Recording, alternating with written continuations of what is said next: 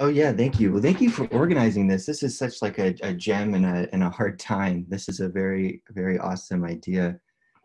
So can you guys see my screen and everything? Okay, so the only problem I have is that sometimes I will scroll my screen and it won't start scrolling on the main one. So if I'm talking and then it doesn't make sense, just let me know and I'll try to, yeah. Okay. So yeah, this is called Vertex Distortion of Lattice Knots. And I guess I should provide a little background because hopefully this doesn't make sense at all. So I went to a liberal arts school, which I loved, but it was low on resources for grad classes. So the topology I had, didn't have any algebra or any analysis to help me along. So I tried to come up with an idea or something fun that you can do that didn't require much machinery. And this is that. So my name is Nicholas. And I worked with a professor at San Jose State, Marion Campisi. Okay. And I assume most everyone here knows what a knot is and all that, but because this is recorded, I'd like to just start from the beginning and make sure that everyone, if you haven't seen a symbol or something, that, we're all on the same page. So the technical definition is that a knot is an embedding of S1 into S3. Typically, you think of these as being smooth. Now, I think being such a vast field, it's kind of a quaint little definition, so few words. But really, what you're looking at is a closed curve in R3 that doesn't intersect itself, and I get to play around and move things. And the big question is, when are these equal? So these three are unequal if I have these in my hand and I get to push things around. If you're unfamiliar with S3, I think when you Google knot, you probably will come up with something like a sailor's knot, something that looks like this. So clearly that's not a knot, but it'll just be like a line like this, and it has two ends. Well, if I think of this as being closed in a ball, and then once I touch the edge of it, I'm going to consider those to be the same point. So really, this S3 definition is probably the one that you think of if you haven't seen this before, because once I hit the edge here and the edge here, I close it up. And I get something that's a loop, opposed to just something that like you tie your shoes and you have the ends. Okay, so everyone knows what a knot is.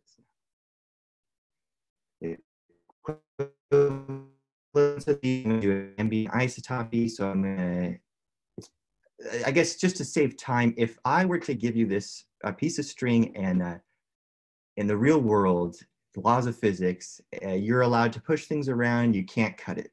And that's essentially what the ambient isotopy is gonna keep track of. You actually can't say, if you do know some of these terms, you can't say it's just an isotopy, because you can, it's kind of weird, but you can create a knot and you can shrink it down. And technically, shrinking a tangle down to a point is okay if it's an isotopy. But the ambience means that I'm actually adjusting the space around it, and that translates to not violating any laws of physics if I had these things in real space. And that kind of speaks to why I study these things. Okay, if you haven't seen a Reidemeister move, if I'm allowed these three moves, this is all I need to do if I give a planar diagram. Okay, I see a lot of shaking heads. People know what this is. I'm mainly, if someone would like to come watch this video later, it's for them. So take a look at these. I only need to do these three moves to somehow describe this complicated ambient isotopy, which is a very fundamental idea. But the reason why to study these, and I'm giving you all these terms, is the problem that I'm going to talk about actually has an application to biology, because certain DNA forms a loop. So if you took, I think I took AP Bio, and bacterial DNA is exactly this. It forms a loop, and you like to know where does it cut itself and so forth. So these things are studied there. The problem I was told is that it's not nice like this diagram. It's more like you get a plate of spaghetti and it's just all full, and you say, what knot is this? And it's very hard to tell which knot it is. So we have to come up with some type of an invariant that is going to be able to do this. So low crossing knots are not as bad. So those rules I showed you above, that's what's happening here. So each one of these we'll call a diagram, or I guess I had been calling them conformations, but Rolfson and some very famous knot theorists call it a diagram. So if you decide to Google these, this is the better term. So a diagram is a specific embedding, okay? And then I have an equivalence class, which means anything that I can get to with an ambient isotopy or those 3 rules. So each 8 of these is a diagram, but they all belong to one class. And I just need to determine the class of one of these because it's an equivalence relation. So this one is called the unknot from that first slide. So therefore these all belong to the bracket of the unknot. Sometimes you use a U. Okay, simple enough. Okay, so now here's some more technical things you may not have seen before. So there's something called the distortion of a knot. And notice that this doesn't have a bracket right now. So this is a diagram. So this is a specific embedding. So you're dealing with a closed curve, like a picture on a piece of paper. And the distortion, it looks complicated. I take the distance in the space. So this one we know. And in the numerator, I have this new metric that I have the distance along. It's an embedded type of metric that I have. I choose 2 points on the knot and then the length of the arc that is the shorter of the 2. So if I do 2 points on a closed curve, there's going to be sort of 2 paths I can take from one to the other. And I take the shorter of the 2. And I take now the supremum. So I'm trying to find what's the worst ratio of this. And that is called the distortion. So I have a nice picture for that. So this actually, you can just think, probably what the first thing you came to your mind, or at least for me, was, distorted like a picture. Like you try to have something in Photoshop and you distort it. And that's actually what it's trying to measure. So both of these embed an unknotted circle. And the one on the right seems to be more distorted. It looks like an ellipse. So the distortion of the one on the right is larger than the one on the left. These are for diagrams. Now this isn't a quick question, if you don't mind. Yeah. So is the metric on the knot the same? Is it even, sorry, are you basically like parameterizing it like just a circle, like a right? curve? Yeah. The integral 1 plus I had to tutor 6 hours a week, so I can.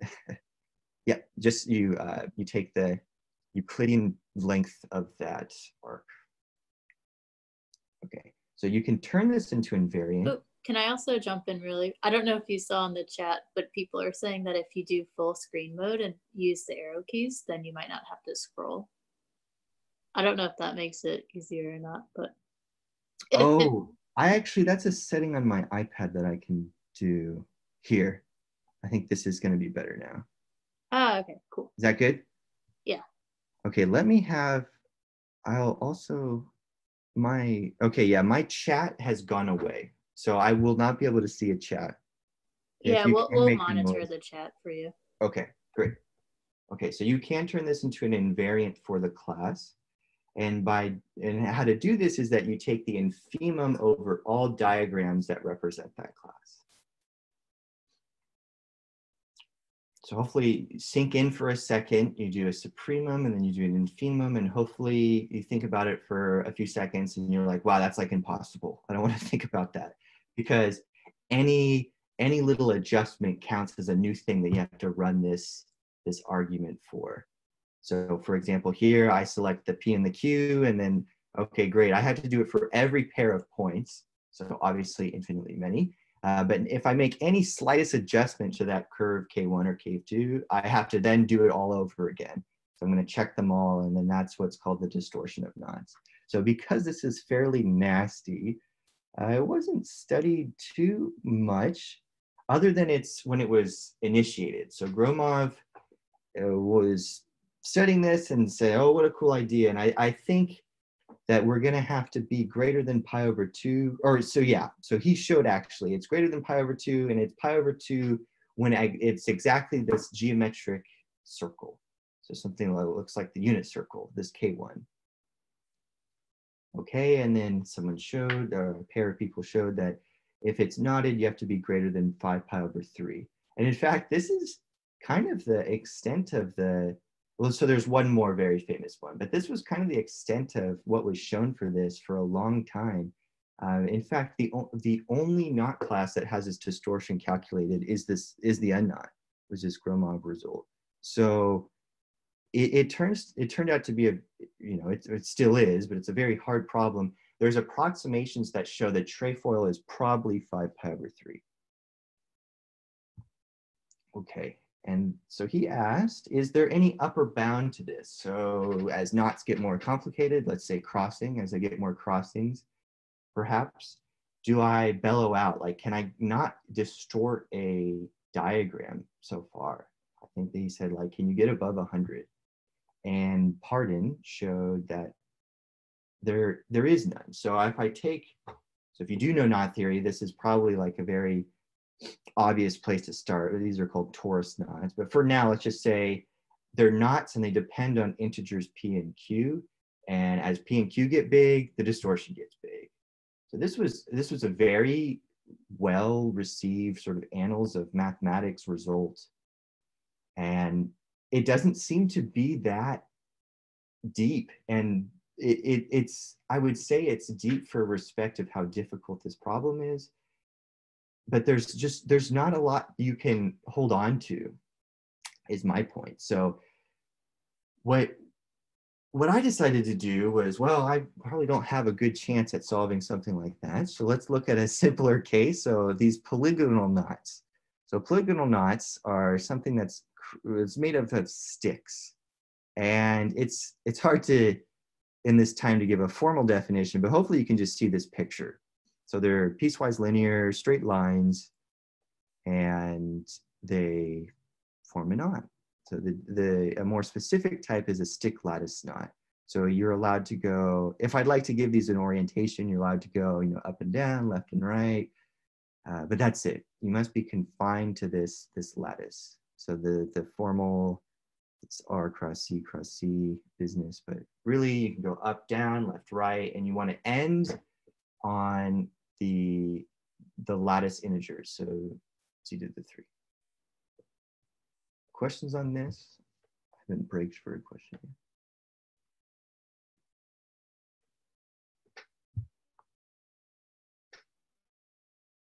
Maybe just a quick question on. So, yeah.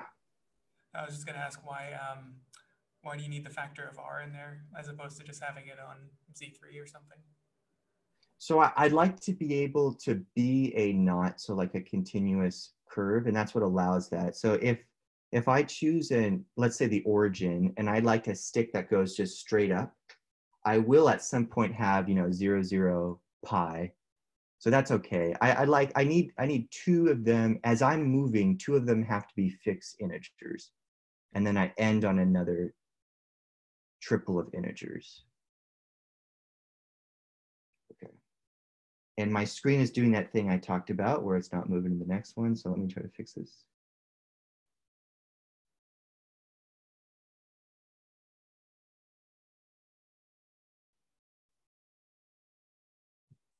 Okay, so these are studied. The big question in this field is how few sticks do I need? So it's a pretty cool question to ask if I'm constrained to this piecewise linear, I'm not allowed to curve. If I want to do just sticks, not stuck to the lattice, that's something else. But for us, how few sticks do I need in the lattice to create a certain type of die? Okay, and the step length is the length of this arc, so that'll be an integer as well. And the vertex set is going to be just the Z3 points that are traversed.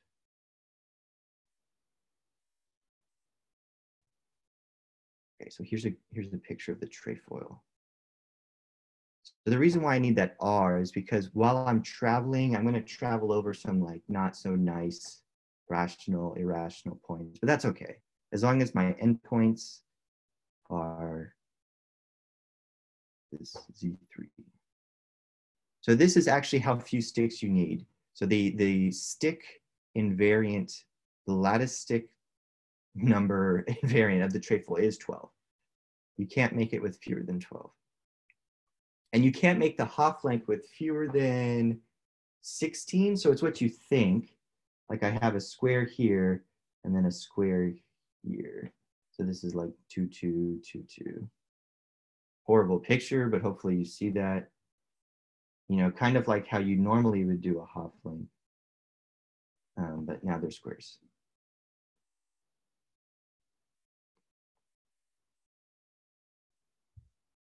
Oh, and I forgot I had a slide on there.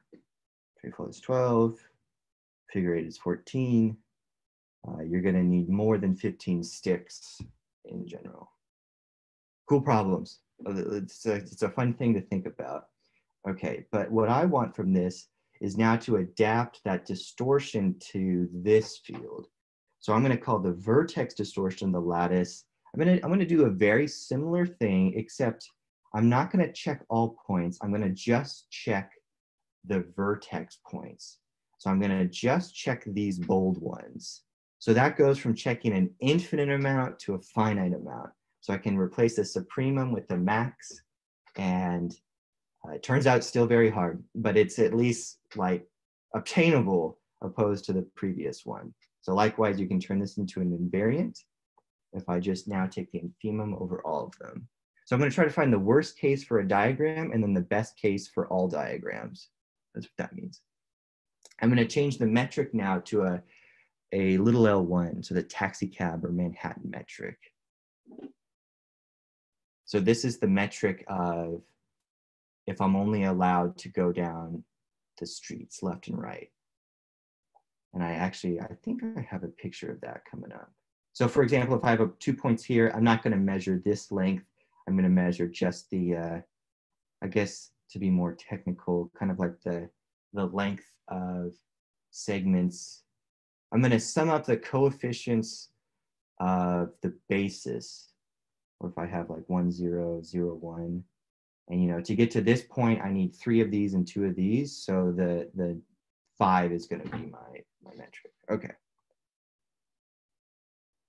So this is what we showed. So for any conformation of the knot in the cubic lattice, if you find out that the diagram you have has a distortion of 1, then you know you're the unknot. Sounds obvious, but it wasn't. But this is good. This means like the result and the idea that we're coming up with, you know, mirrors the smooth case. And then also we have the foundation to Pardon's result that there's no upper bound distortion. So we don't have it for a class of what we'll see as torus knots, but we have specific ones that are very special. So they look like this. They're of minimum, or they're reduced, and they have the fewest amount of sticks. So we're thinking that probably means that the class itself should follow suit. So these are the main theorems if you guys have questions on these. These pictures came from a Cohen Adams paper. They put these in here and they said, hey, these are torus knots, but they didn't show how or why. So we did that, and we showed, you know, actually, when it comes up, it'll make more sense. Questions?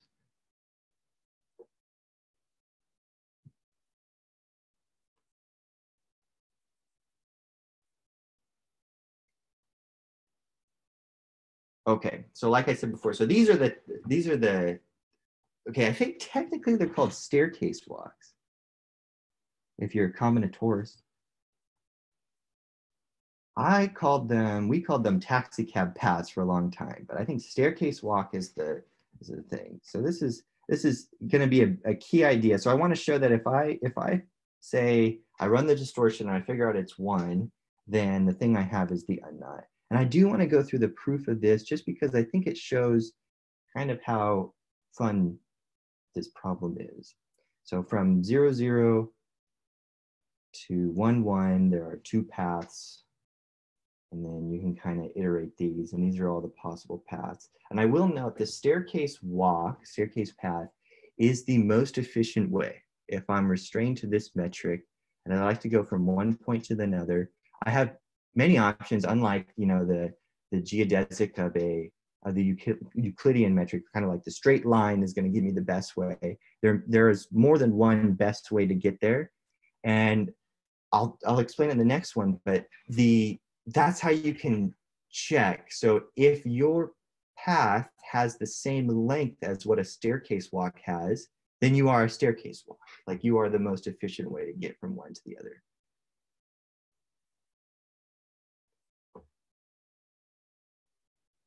Okay, so this is going to be the slide to talk about. So let's see. So if I have a distortion of 1, that means the largest thing that I can get is 1. And if I choose any other points, I'm going to be less than this, because the distortion is going to be the supremum. But I can never be less than 1. Like, I can't be closer along the knot than I am in the space. So this is also constrained below by 1. So this tells me if I take any pair of points, the ratio I have is going to be 1, with the length, the shortest length along the curve, and the distance in space. Hopefully that makes sense. So I'm going to pick a point here. I guess I'll just call this one P.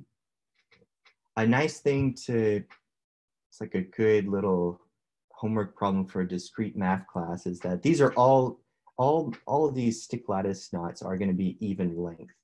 And that has to do that if I want to be a closed loop and I go 5 meters out, and I have to end where I started, I got to come 5 back at some point. So I'll be even. So what I can do is I can always choose its antipodal point. Okay, I'll say this is the antipodal point of this. Okay, but kind of like I talked about before, so the shorter of the 2 path lengths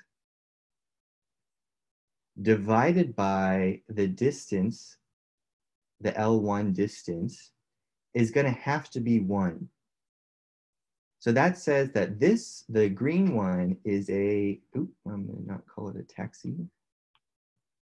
This green one has to be a staircase. So it's like the most efficient way to do it.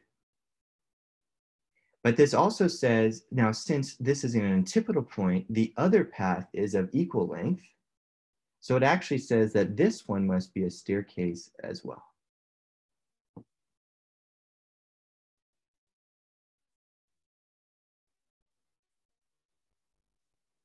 Okay, and then I want this idea. So let's say I had this knot. I've gotten pretty, well, that's a horrible drawing, but I've gotten pretty good at remembering how to draw these. So I want this idea of a minimum bounding box. So I have my shrink-a-dink and I put it in the oven, and so I have my shrink-a-dink and I put it in the oven. It's going to shrink around my knot, right? So I'm going to end up getting, a box that kind of just rests, and it's going to hit on some corners here. Okay. So this is another idea. This is an idea of the bounding box, but a corner. So a corner is a corner if it's somehow a extrema point, meaning that for the x, the y, and the z, it's somehow either the smallest x value you can get, the largest x value you can get, the smallest y. So everything lives to one side of a corner. I guess side is not the right point, but one octant.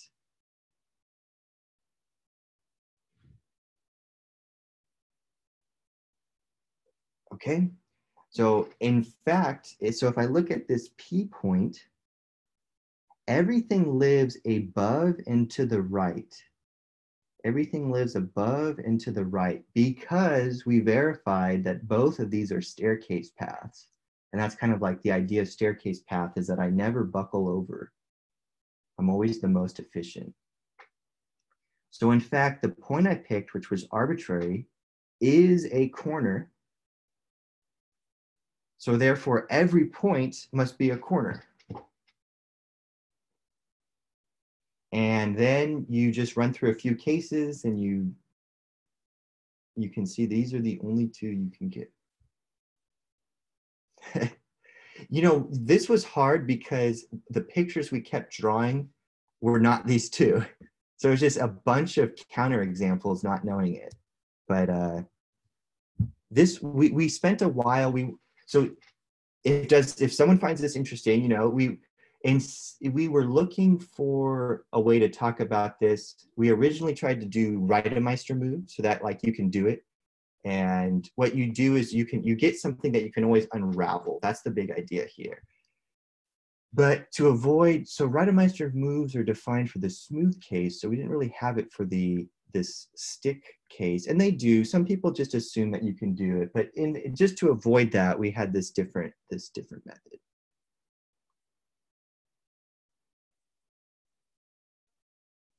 Okay, so this says that if I run this thing and I get a 1 out, then I have to be one of these two. So I am the end knot. Any questions on this one? So I'm going to move to the next theorem.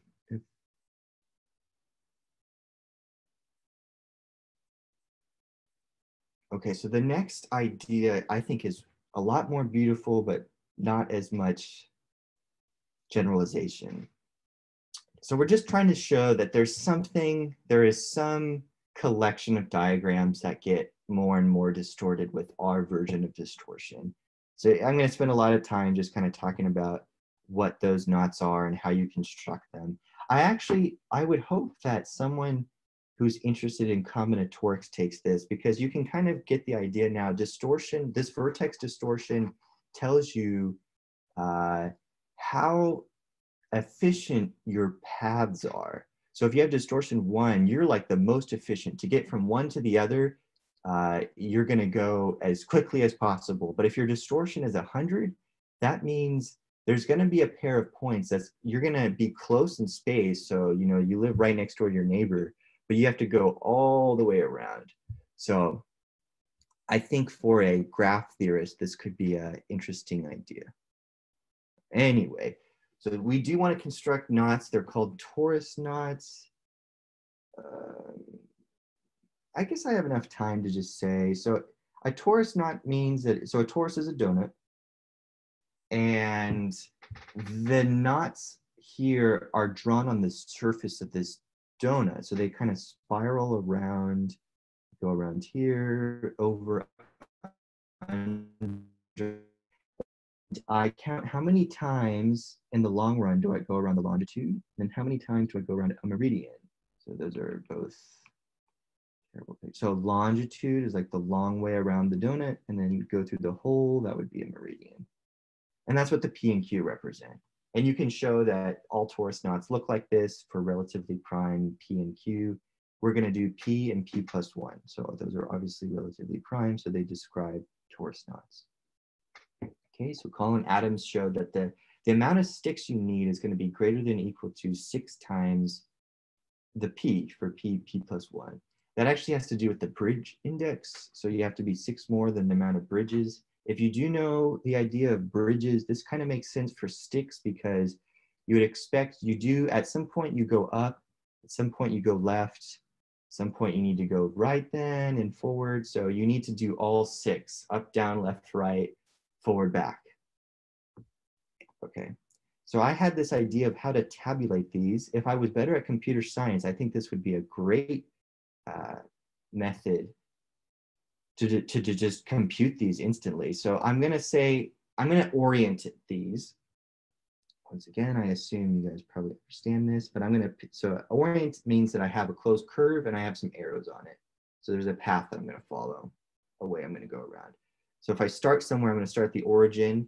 If I go up, I'm going to say that there's a Z plus, and if I go X plus direction and so forth, that's what these mean. And so to describe this, I just give lengths. I say, I'm going to do a Z plus, an X plus, a Y plus. The Z plus is going to be 2P minus 1 length. And then I give you all this data, and you can create one. So here's the chart of this. And then you read this, So the first stick is a Z plus, the first Z length is a 2p minus 1. So it says I do a Z plus, this is a 2p minus 1. Now I do an X plus, so I look for the first X, that's a 2. I go through here and so forth. So I have 6p sticks and I get something that looks like, oh, my screen.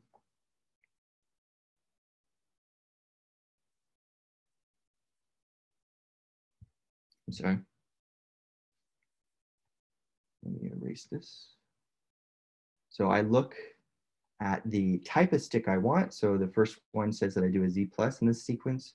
And then I look at the first Z, which is the 2p minus 1. And that tells me then the length, how far I do it.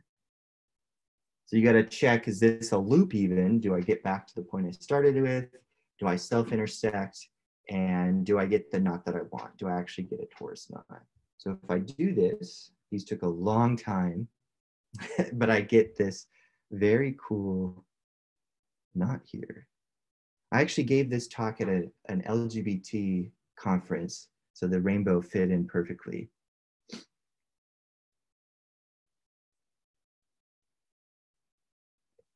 I actually had this thing 3D printed, which turned out to be really useful to calculate a bunch of things. In fact, now that we're looking at this one, I might say a few things about it. So if you look at any of these sticks, and if I tried to contract any of them, so you can't really tell because there's obviously space here, but in terms of the cubic lattice, I can't move any inward at all. So it's like as tight as it can be. And that's the idea. We didn't show the same result as Pardon, but these look to be very special. Like these are as tight as you can be, as few sticks as possible. Very cool to play around with. Okay, so to show that these are the torus knot, I made the torus that they live on. This took a long time learning how to do this in Mathematica. But you can count the P and the P plus 1. So the long way around is I come around here, I pop out up here, and here are the sticks that I wind up hitting to get the, actually, so I hit P of them right here. Let me see if I can't do a finer.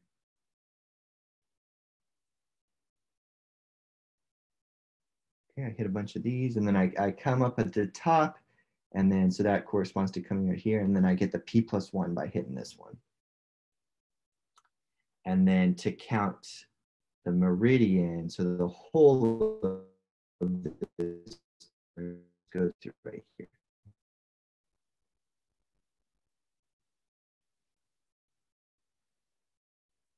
Okay, here's another picture.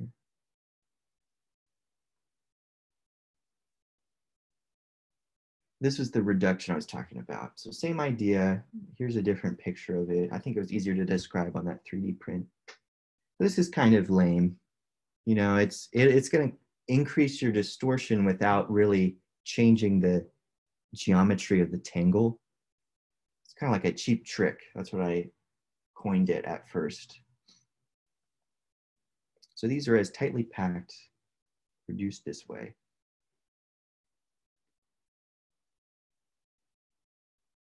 This is another way of thinking of the reduction. If I bring a point in, it's going to drag these in and create a plane. I just don't want it to intersect as I go.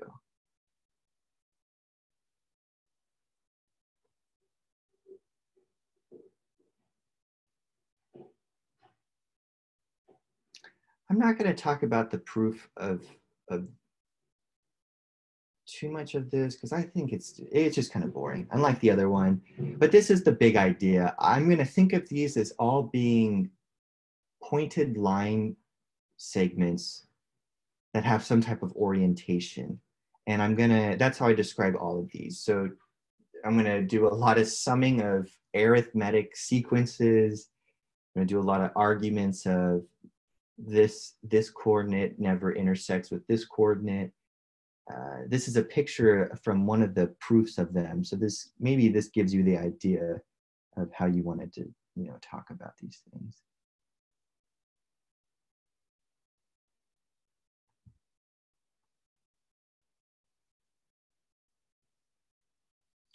And this is the path that, so this is the path that it has a very high distortion. So these two red points are very close, but to get to them, I have to travel far around the knot. So these are the points that I selected each time, and they are exactly the distortion of these diagrams for small knots. And then once I got up to like 20 plus 1, it took like 5 hours to parameterize, and right around 10 it flips, like the points start being right here instead. So instead of, you know, trying to calculate this for all of them, I say, well, it goes to infinity, because so the distortion is the greatest of them, and so it's got to be greater than if I choose these each time, and these each time go to infinity. So the distortion, which is going to be worst, has to go to infinity as well. So I selected these two because it's right in the middle. So if you count these, I always tried to find the ones in the middle. Of course, there's some times where there's an even amount and you choose. I think I chose the larger one.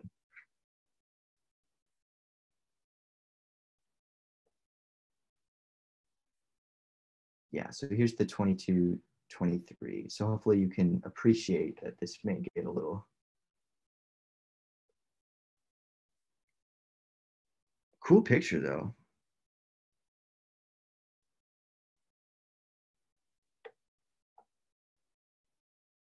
'27, '28. I had to leave my computer on overnight. Cool one.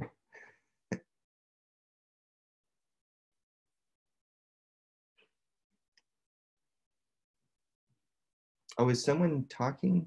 I see lips moving, but muted. Maybe. I was talking to someone else, sorry.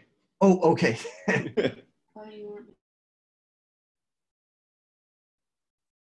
Okay, so these are the conjectures. So this is the next step. So this paper was getting pretty hefty, so we cut it short. This one is a little different than what we showed. So these are the brackets.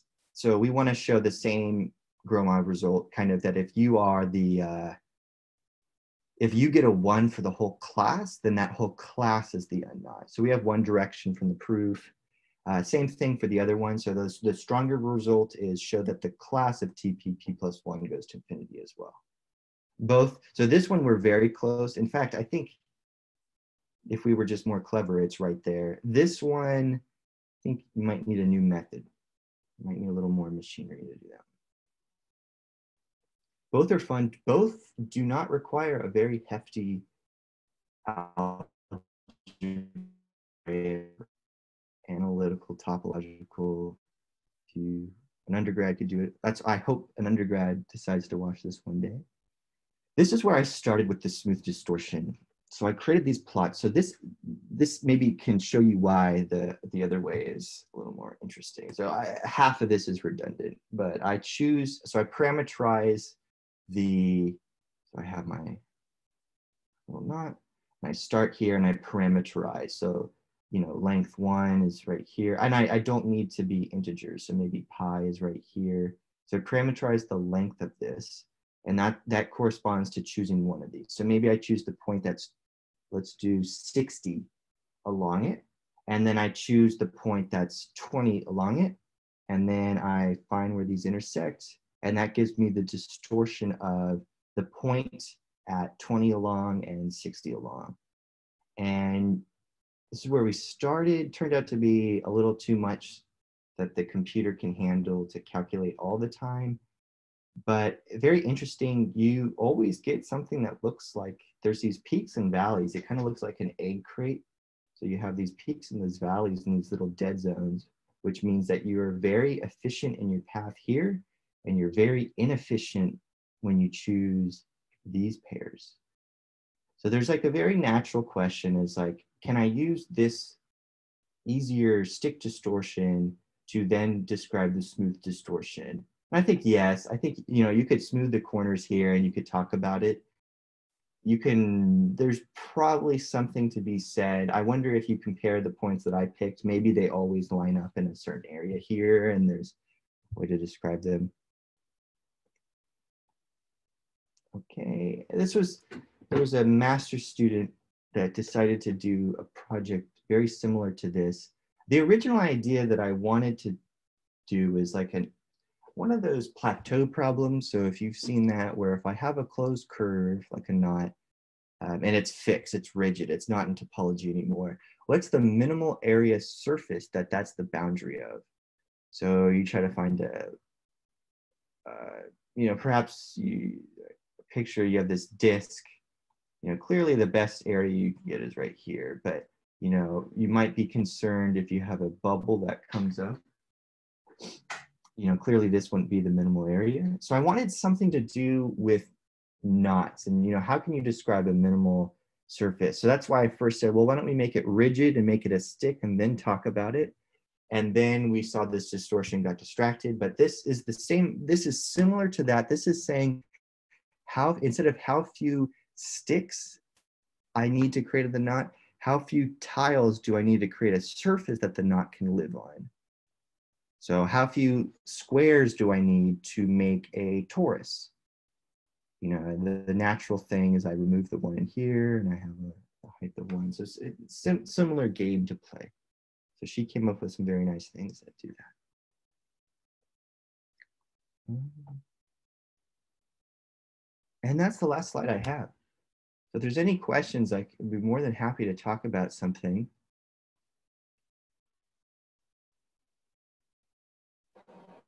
I'm gonna leave it on one of the nice pictures. Yeah, those were some beautiful pictures. But yeah, let's clap for Nicholas.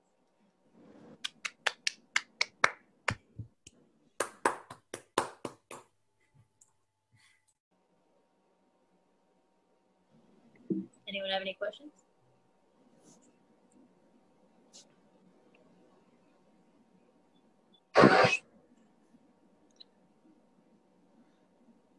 So is distortion related to the bridge number of the knot?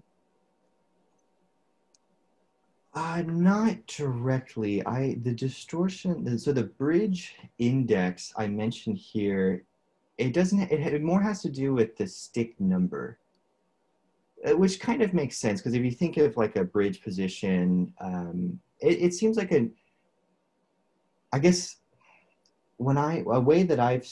I'm trying to find a blank spot here. The way that I've seen bridge, so some people define it kind of like a Morse function. So I'd like to, as much as I can, I stick to this plane. And then, oh no, right here, I must come up from the plane to go here. And then I get a new bridge. And then I get to stick on this plane. So that kind of makes sense that the bridge index relates to the amount of sticks, because there's no way I can avoid going up and then say left and then down. So that necessitates, I must have at least 3 sticks additional now. But nothing I know relates it to the distortion. There could be. Okay, thanks.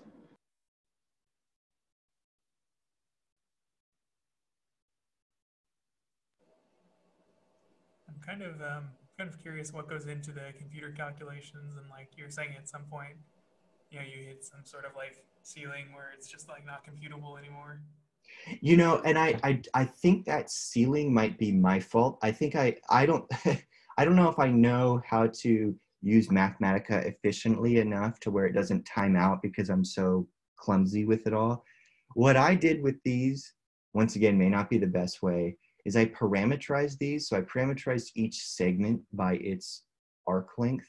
So from here, so for example here, like from here to here, I have this big piecewise, and I give it a function, and I give it a parameter for that. And then, I do, potentially 200 of these. And then it makes them all, it gives me a whole set of points that I get to, you can run through a calculator.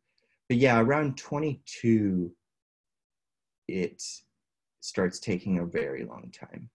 And the smooth way, I think, I would hope, maybe someone is, I know people are better at Mathematica than I am, but maybe someone is better enough to say, oh, this is an efficient way to describe the distortion, because for small ones, like for the trefoil, I actually ran the smooth one through just a formula, like, oh, take all pairs of points and divide by their distance. And it was okay, it could do that. But anything bigger than that, I wasn't clever enough to program efficiently.